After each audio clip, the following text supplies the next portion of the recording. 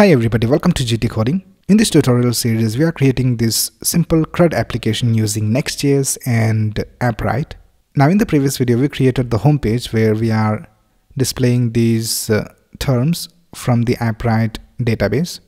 So here we can see we have these two documents and we are displaying them over here.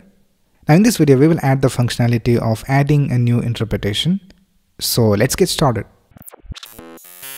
Right now, if I click on this add new button, we have this page over here. So we have already created the UI of this page.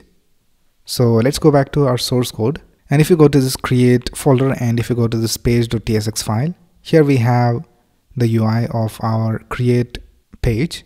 Now the first thing we need to do is we need to create some states to store these data. So let's go back and here, let's go ahead and create a state for form data. And let's type set form data and let's set it equal to use state and we'll just import it from React.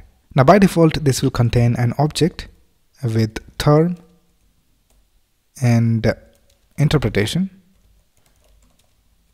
So by default we will set these two values to blank, and since we are using use state we need to change this to a client component. So let's type use client. Right now let's create a couple more states. So let's type const and let's create a state called is loading and let's type set is loading equals use state, and by default we'll just set it to false. And let's create one more state for the error. So let's type const error set error equals use state, and it will be of type string or null, and by default we'll just set it to null.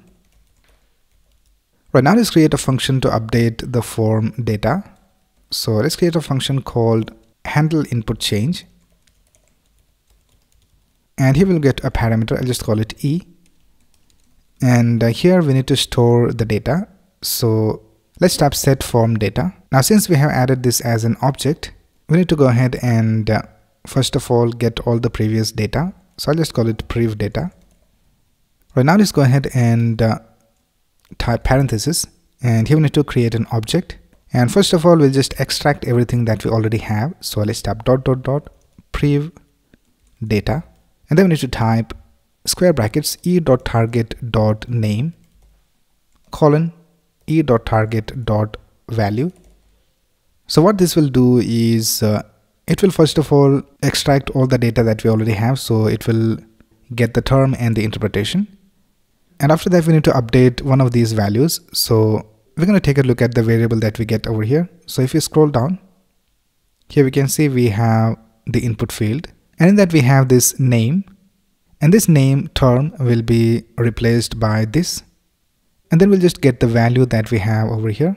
So here I'll just create a value attribute, and here let's type form data dot term. So it will get this value and store it over here. So if you make changes to this term, it will update the term, and if you make changes to the interpretation, it will update it over here.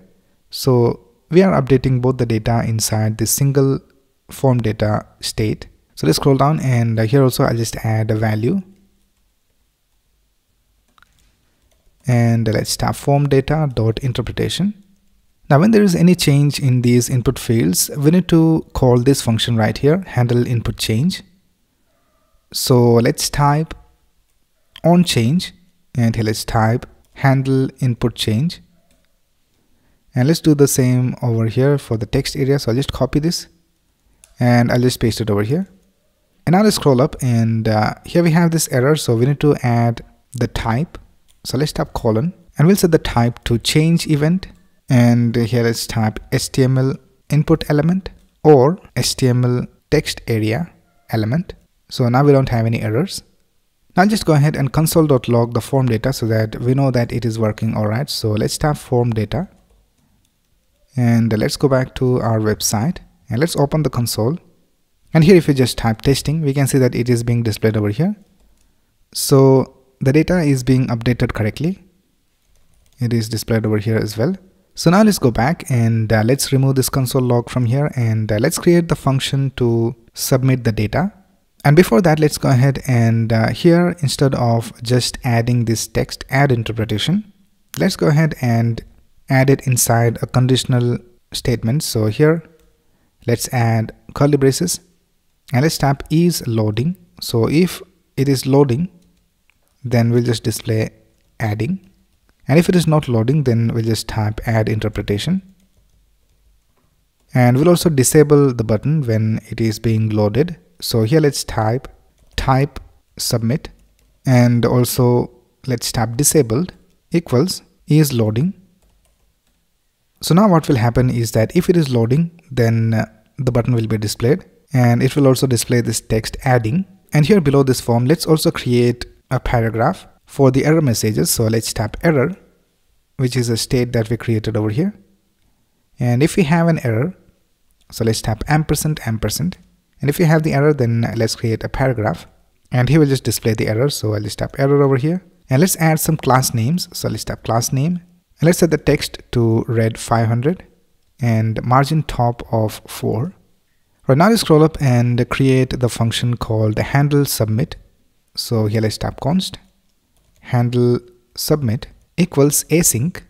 And here we'll get some data, and I'll just call it E. And for the type, I'll just type react.form event. And here, the first thing we will do is we'll prevent the default behavior, which is reloading the page. So I'll just type e.prevent default. And now let's go ahead and call this function when the form is submitted. So here for the form, let's tap on submit. And here let's call this function handle submit. And let's scroll up and let's continue writing this function. So the first thing we will do is if one of these values is empty, then we'll just display an error message. So let's type if exclamation form data dot turn or exclamation form data dot interpretation. So if one of these is not available, then let's set the error to please fill in all the fields, and I'll just go ahead and return. So the rest of the code of the function will not be executed. So now let's go back and let's click on add interpretation button, and we can see we have this error, please fill in all the fields. So let's go back, and here if we have both the data, then we'll just go ahead and set the error to null, and I'll just set the is loading state to true. So it should start loading from here. So it will display the adding message over here. And now let's create a try catch block. And first of all, I'll just go ahead and in the catch, I'll just type console.log error, and let's type set error, and let's set the error to something went wrong, please try again. And let's add finally. So this will run even if we have an error, and we'll just set the is loading state to false. Right now, let's go ahead and start writing the code for the try. So if we go back over here to API, we have created this API route called API interpretations, and in that we have this route, and here we can see we have this post function. So we need to pass the data over here. So let's type const response equals await fetch, and let's type API interpretations, and for the method let's type post, and then we need to add headers, and I will just set it to content type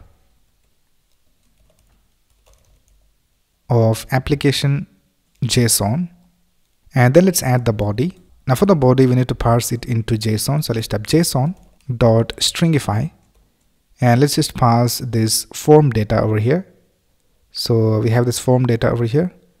So I'll just type form data.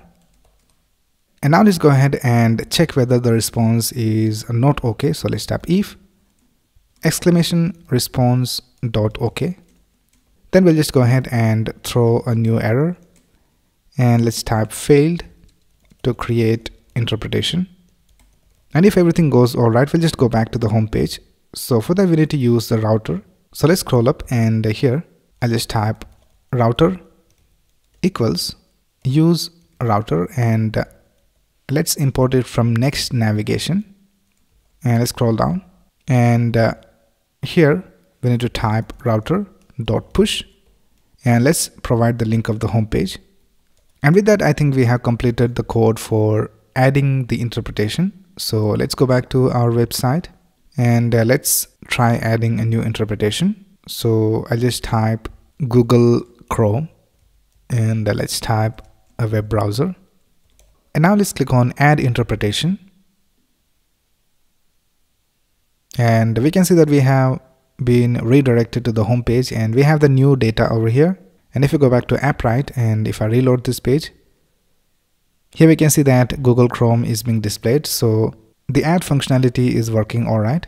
Alright, so that's basically it for this video. If you have any doubts, you can ask in the comments below. And if you like this video, please click on the like button and subscribe to this channel to get the latest video updates. Thanks a lot for watching. Have a nice day.